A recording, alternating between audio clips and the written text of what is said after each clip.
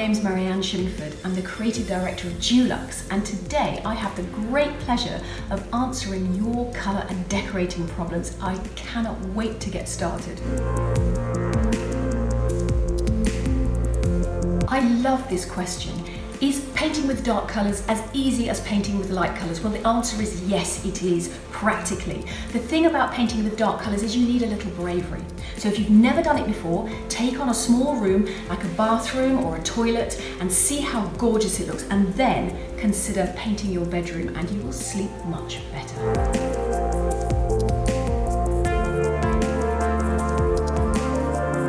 This is another really great question. What colours should I use in a room where I have practically no natural light? Well, the colours you need to be highly light reflective, and I would suggest very pale off-whites, so a colour like apple white or pale opal, and they will make the room seem bigger as well as brighter. But if you want something a little warmer, I would suggest Jasmine Shimmer.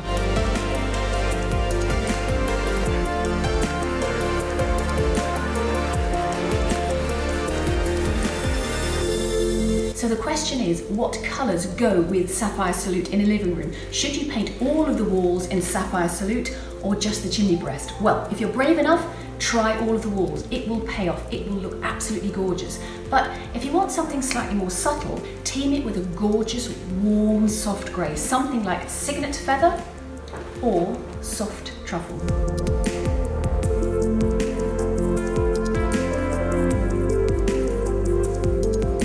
So you're looking for a neutral pink for a dark, narrow hallway in a Victorian terrace. So neutral pinks go with everything. They're absolutely gorgeous. I'm going to suggest two colours that I'd like you to try. The first is muted blush. Very, very soft, very grey, very, very subtle. And the next is peach blossom. This is a little sweeter, a little brighter. It's got a little bit more energy. So get testers in those, put them on the walls, tell us what you think.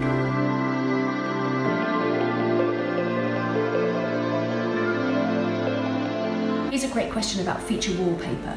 Do you choose a colour from the wallpaper to paint the remaining walls, or do you choose a contrasting colour? Take a look at this panel behind me.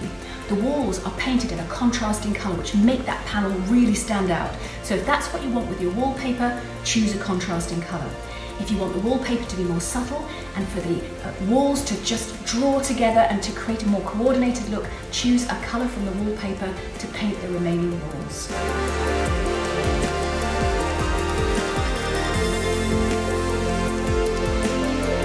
So you want an ombre effect in a little girl's room. Well, the secret to getting a successful ombre effect in any colour is to choose colours that are different tones of the same colour.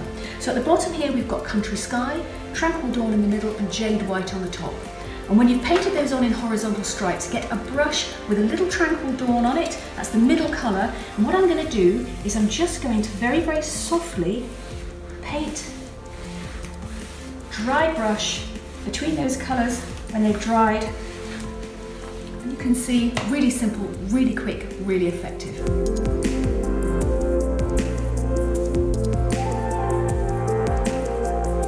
Here's a great question about a small, dark, north-facing kitchen. Should you paint the walls dark and moody, or should you paint the walls light and bright? Well, if you've got great artificial lighting in layers, like underneath the units and above the units, and maybe spotlights that are controllable, I would go dark and moody. But if you haven't got that, I would definitely go light and pale and make the room appear bigger.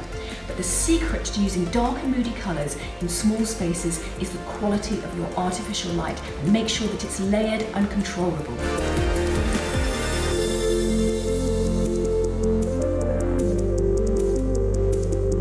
Having trouble with paint creeping underneath your masking tape, don't worry. This is the way to get a really clean straight line. So here we've got masking tape. I've got some of the background wall colour, which is white, and I'm going to seal the top edge of that tape. And this is where the colours are going to join up with each other. So that's where the colour is going to go. And allow that to dry, and that will seal the top edge of the tape. And then here's one we've done earlier. I'm just going to put the paint on and show you how you get the perfect straight line. No paint ever seeps underneath, and it always looks crisp and professional. It's easy, isn't it?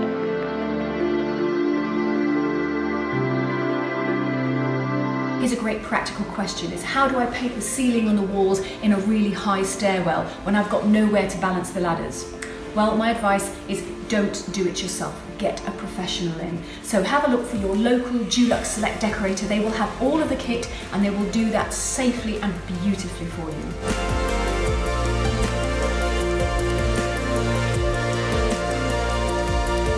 I love this question, it made me laugh. If you have a partner who doesn't like colour and the whole of the house is painted white, but you want a Mediterranean vibe, well, I would suggest the world's favourite colour, blue.